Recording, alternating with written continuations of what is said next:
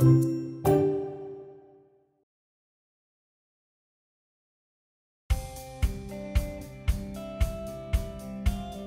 a community business, we sell books, and the profit that we make from the business we plough back into the community.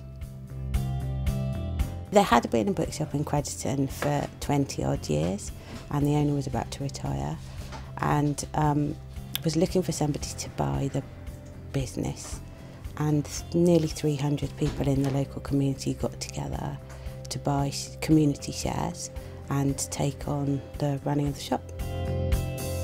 Crediton Community Bookshop is the only independent bookshop in mid-Devon and I think the Exeter area. And being an independent bookshop, we can choose our own stock.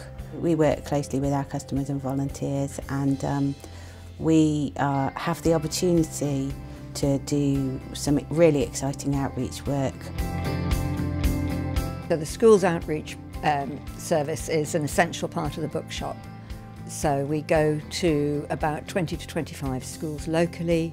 We take authors, we run book fairs, we run class events, and the monies that we get from the book fairs in particular and selling the authors' books come back to help fund the profits of the bookshop. Last March, around World Book Day, we got to 500 children with authors or class events, and we got to 3,000 children with our book fairs.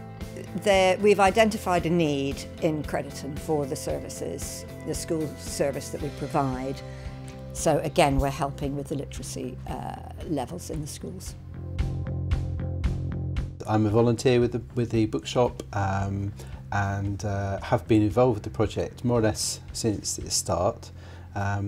Since we've progressed to being a slightly bigger business with more sustainable turnover, then I've benefited by being able to get a bit of paid time. And we always use local suppliers and contractors when we can, so we're kind of keeping that money circulating within the community. I kind of knew about it and thought what a great thing it was for the town to have a bookshop still, and just thought I'd pop in and see about volunteering. And as soon as I met Dee, I thought she's going to be a really nice person to work for, and I'm a teacher of literature, have been all my life, so being surrounded by books and people who want to read is great.